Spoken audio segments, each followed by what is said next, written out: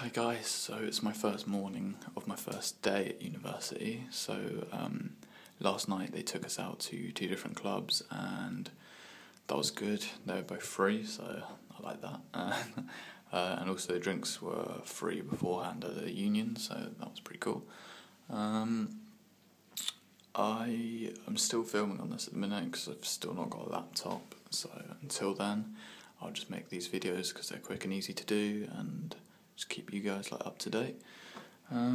Yeah, I'll show you my room sometime when I've unpacked fully because I'm still not fully unpacked, and yeah, it's nice. It's just really hot, literally I have to keep the fan on all the time. I'm so glad I bought a fan because it's hot as hell.